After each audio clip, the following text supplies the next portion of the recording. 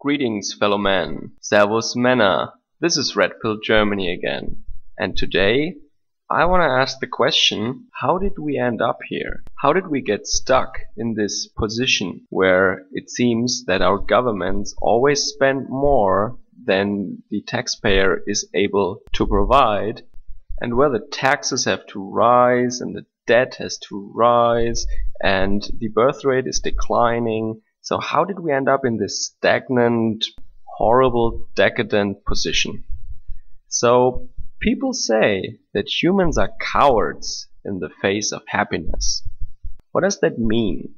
So I think it means that when you have no external threat, when you are perfectly safe and your belly is full and all your enemies are dead or far away, we're not just happy. We're just not enjoying our victory and we don't enjoy our happiness, We make problems. We make our own problems. Because I think we evolved in an environment where food was always scarce, where there was always danger. I think our brain needs that. Especially women are known for creating their own drama if they don't have inherent problems in their life. That is true, and that's true for men also. We just can't stand a situation where everything is just fine. We tamed fire, we chopped down trees, we built villages, we built farms, then we created ships and we forged steel, and later we discovered steam power, the internal combustion engine, the transistor, the laser, and so on. You get my point, I think. So we created a powerful civilization that doesn't need to fear any sort of external threat anymore. So the only threat that remained was we ourselves. And so men became wolves to men. And I'm not referring to classical warfare, because I think there is less conflict and less war relatively now in the world than there used to be. I mean that our Western civilization became so productive and so strong that we created an environment where there is no more real scarcity, at least not like there used to be. So then we can afford to feed the poor, and we can afford to be sentimental about weaker, unproductive parts of society. And generally that is a good thing. That is the weird thing about our situation now. Charity is a good thing. I don't want to say charity is futile, charity is stupid. It is a really good Christian thing to do, and I would never suggest otherwise. It is just a problem when the so-called welfare class that we have now is growing faster and reproducing faster than the productive class of people. That creates a situation where they become dependent on our tax money and they scream for more and more of it. And there comes a point when the producing people become less and less, and the people who are actually paying into the system become less and less, and the grievance class and the welfare class, the class of the dependent weak, become more numerous.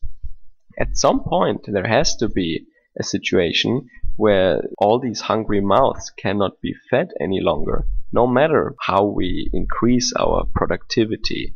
I mean, we have fully mechanized agriculture these days. We have car factories where hardly any people work in anymore, and most of the cars are produced by robots in really high-tech factories in the West. So no matter how much we increase our productivity, we will not be able to feed all these people who are basically not contributing anything to the production process. May that be the production of infrastructure, of food, of technology, or any such useful, tangible things. And when I say grievance and welfare class and unproductive people, I don't want to bash on unemployed people. I also, and I especially mean people with master's degrees and PhDs, for example. A lot of those folks also don't really contribute to society, and no one would be worse off if they were just gone. And once again, I'm not making moral statements here. I don't hate these people. I'm just saying that the system like it is now and how it's evolving cannot be sustained for long. I'm not arguing to put anyone in camps, so stop building strawmans, okay? Don't even start to build your strawmans. I'm not advocating for any of those gruesome things. I'm just merely saying that mathematically speaking, our system is not sustainable. So to many people, this seems like a chicken or egg problem. Like, why do we have all these social justice warriors? Why do we have these minority activists? Why do we have all this groupthink? Why do we have all this? So my personal experience is that people who grew up in a household where at least one of the parents was employed in the private sector or had to work really hard for his income, normally these people tend to think differently. I know from personal experience that it is mostly the sons and daughters of teachers or of other government workers who become extreme social justice warriors. So couldn't this cultural shift in the West just be due to the fact that less and less people are actually working in the productive sector, that less and less people are actually employed in the private sector, and we have more and more government workers? And the increase of the government's part of the entire wealth of a civilization is just due to the fact that the very successful Western civilization had the feeling that they can afford it, that there is no reason to be that competitive anymore because we don't have any enemies anymore, that we can afford this charity, that we can afford our sentimentality, and that we can just give because we have. So what you end up with then is you have a whole class of people, an ever-growing class of people that could not make it in the real world. They're not used to operating on a limited budget. They're not used to competing. You know, if they need more money, they apply for it. If they need more money, they just raise the taxes. If they need more money, they campaign for it, and they bully and they shame and they scream. None of them would start to work harder or work longer hours if they wanted to have more money. No. So I find it really interesting that Aaron Clarey, he devised this Clarey test. It's basically 3 questions. A, have you ever worked in the private sector? B, do you have rich parents? C, did you graduate with a worthless crap degree? So these 3 questions make up the Clarey test. And I think that all our politicians in Germany at this moment would fail the Clarey test. So they would all be worthless pieces of garbage according to Aaron Clarey. And I can't help but kind of agree. They're basically people who could never compete in the private sector, never compete in the real world. If the zombie apocalypse would be upon us tomorrow, they would be dead the day after tomorrow. And have you ever asked yourselves why these zombie apocalypse movies and TV dramas like The Walking Dead are so successful at the moment? Have you ever asked yourself that question? So I think that either some really smart guy in the media realized that a lot of people out there either see that the collapse is coming, or they have a gut feeling at least. Or, and this is more conspiracy theory now, all these zombie programs could actually be installed for a reason, to kind of mentally prepare the public for what's ahead. Be that as it may, I see the zombie apocalypse scenario as symbolic. It is basically an analogy, and it should show us what happens if civilization breaks down.